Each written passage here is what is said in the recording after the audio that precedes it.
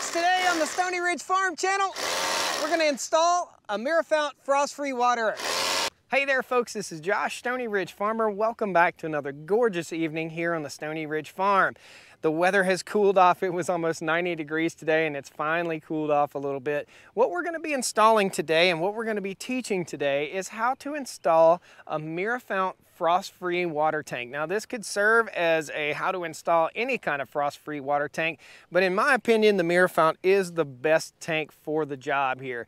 I'll scroll some specs down here as we're working as to how many animals these tanks will work with. This is the 3390 model. It's the 2-ball model, and you'll understand that a little bit more here in just a second as we do the complete install of a Mirafount frost-free waterer here on the Stoney Ridge Farm. I ain't afraid of work, I ain't afraid of play, I ain't afraid to get the job done and do it my own damn way.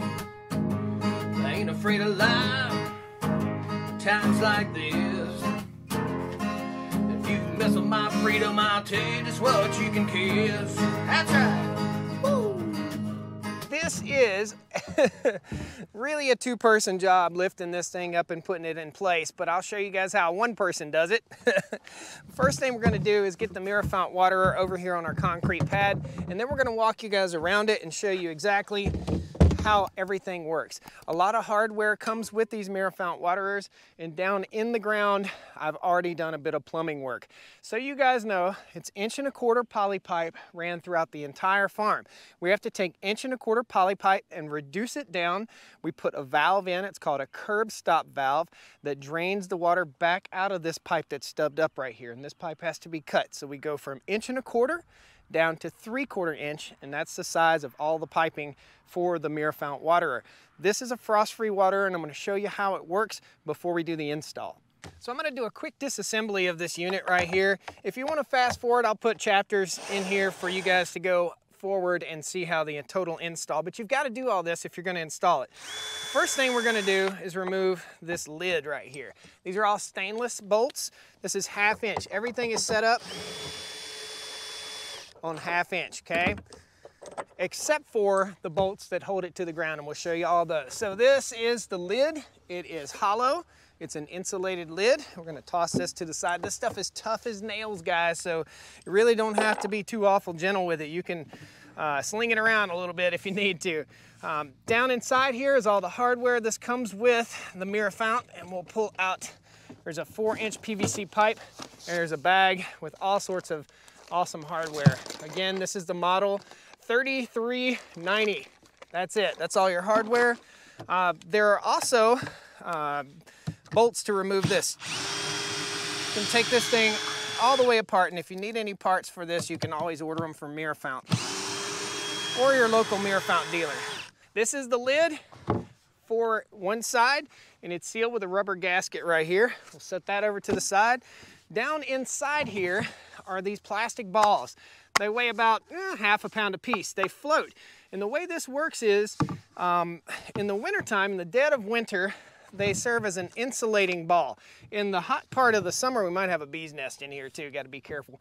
In the hot part of the summer, they float up to the top and actually serve to help prevent mosquitoes from getting in. So what'll happen is a cow will come and they'll push this ball down. Now they're not instinctively gonna know to do that, okay?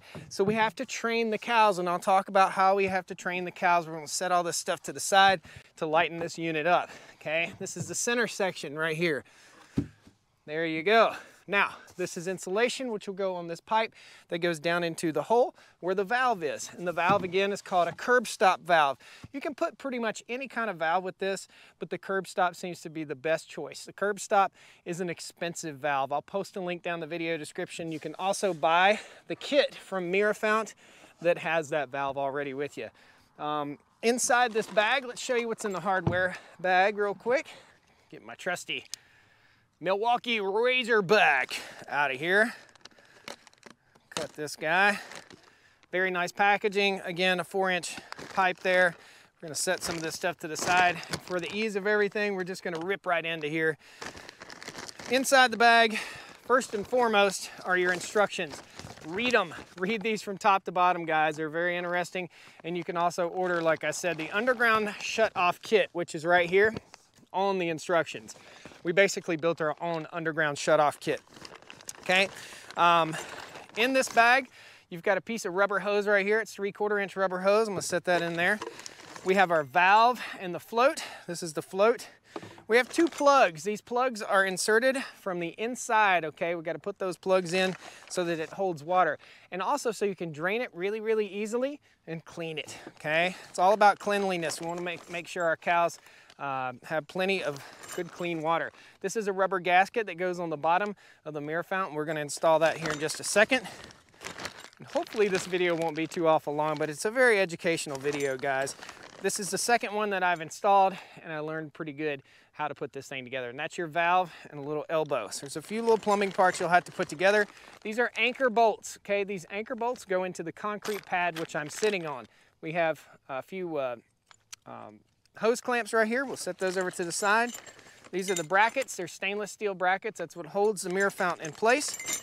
And these are the training bolts, okay? And I'll show you how the training bolts work once we start getting water in this thing. It's really, really cool. So first we need to define what this is.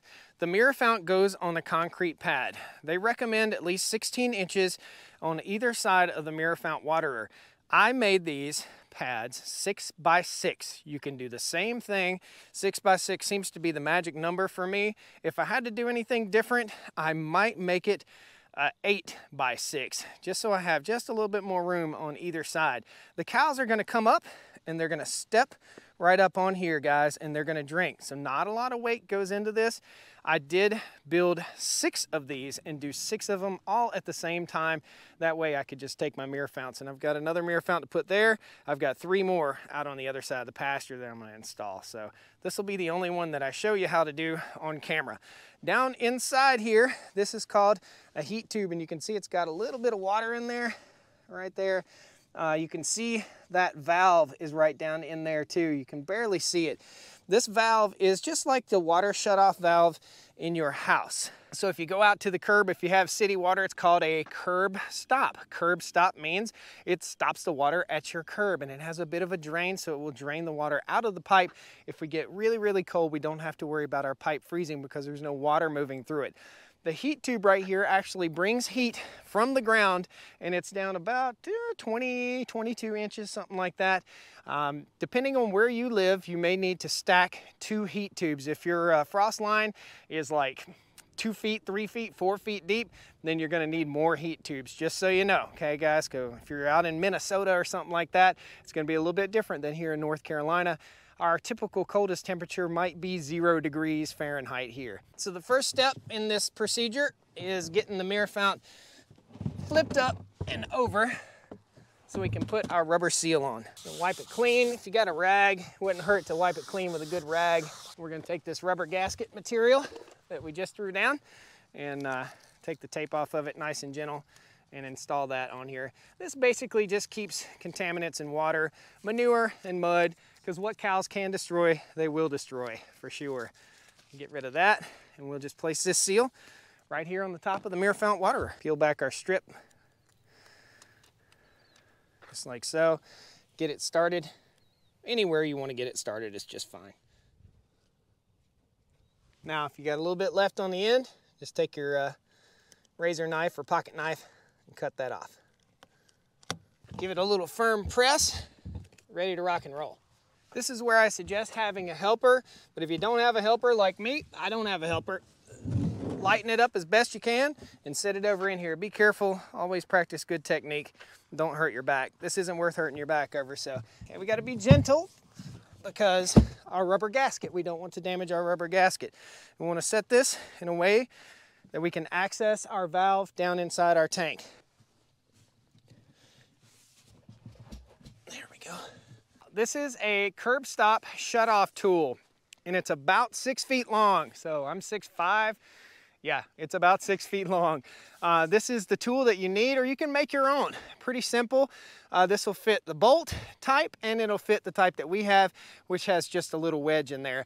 Again, the curb stop valve is an option. If you don't want to do it, you don't have to do it. I recommend doing it, because digging this up, no bueno, no fun. So I want to be able to reach down in with my curb stop valve tool, go all the way down in there and set this on the valve and turn the valve. Okay, so that's what the goal is with this critter right here. We're going to set it to the side because we don't need it just yet until we get it all plumbed in. Simple, simple, simple plumbing. I'll show you. Told you we need to put our plugs in. We'll just mash our plugs right in, right there. You want to make it where you can easily get them out. There's a plug on the right side and a plug on the left side. Okay, just press that guy in, press to fit. Now we're going to be cutting this pipe. This is 3/4 inch Schedule 40 PVC pipe. We have to install this guy right here. Okay, so I just popped that off. It's threaded, and you'll see why here in just a second. So we've got to cut this off to meet a specific spec, and I'll show you that spec. So this is the spec, okay? We're gonna slide this guy over, and this is what will house our valve, okay? So our valve is gonna fit right in that hole right there. And this is our valve, and the way it fits, I'll show you real quick. This goes inside right there, and then our valve, whoops, don't drop it, gets screwed right into there. Now we're running a risk by setting that in there, so we better get it out so it doesn't fall down in the hole and I end up having to fish it out.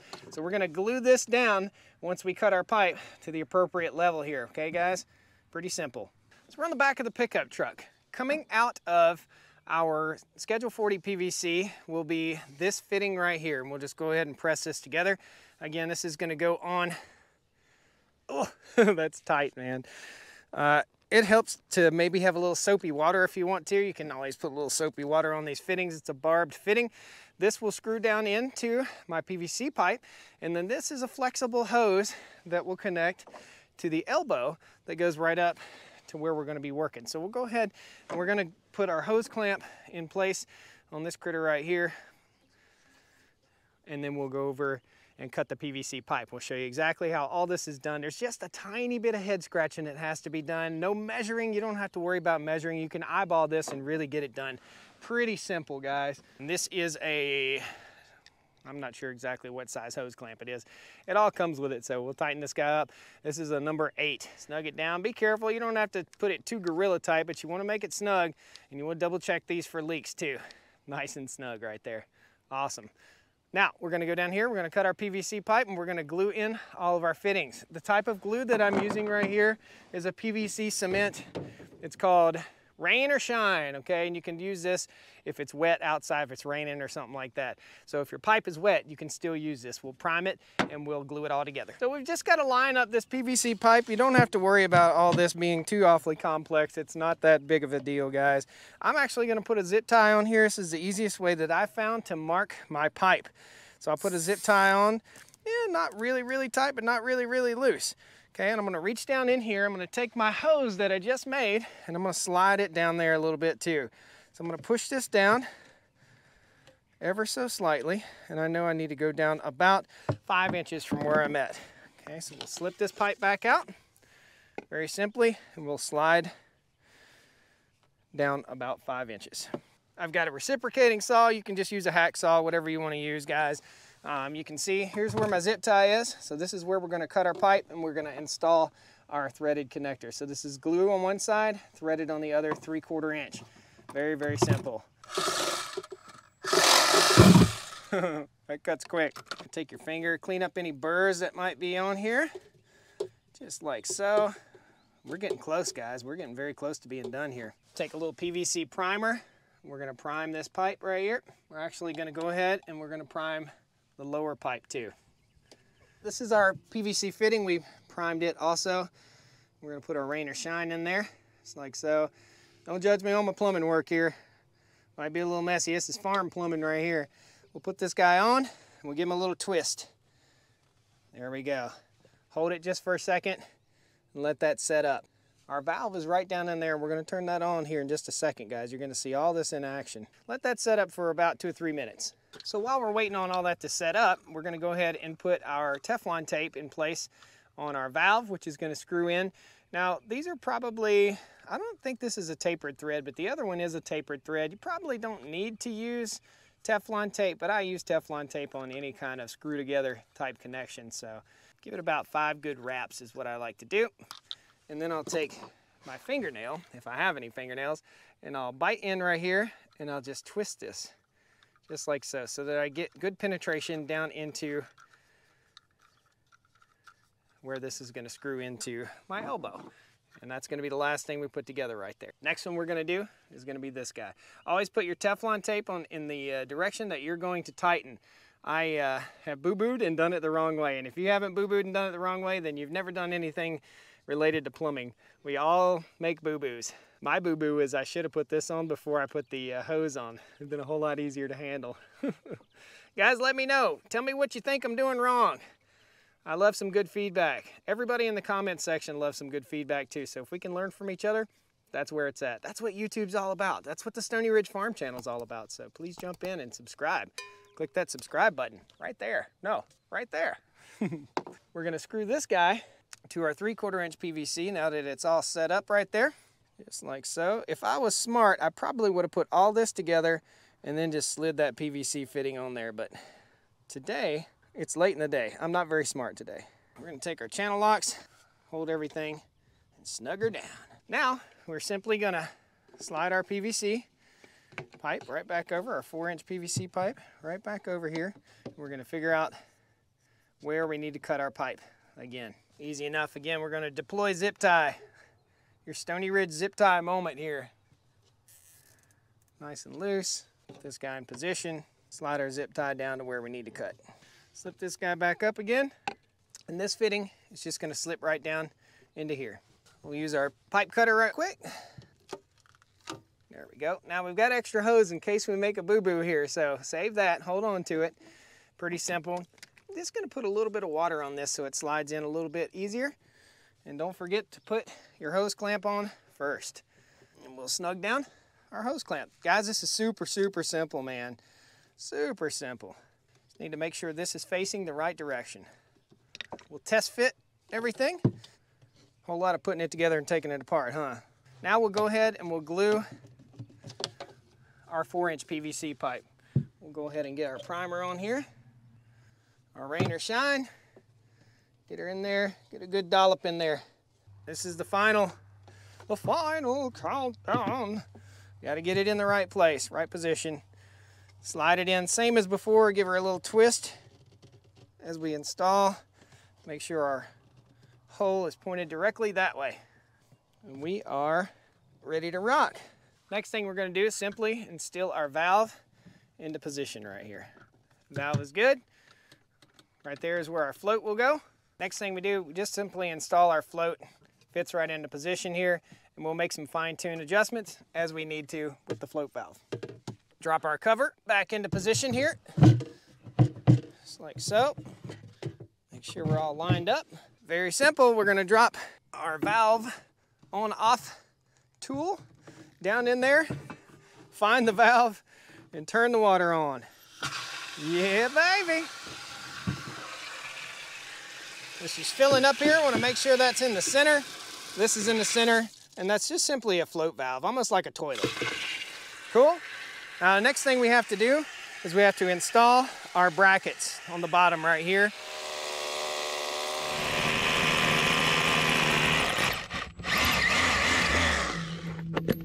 Very simple. Slip this guy in, tap him with a hammer, loosen that up a little bit.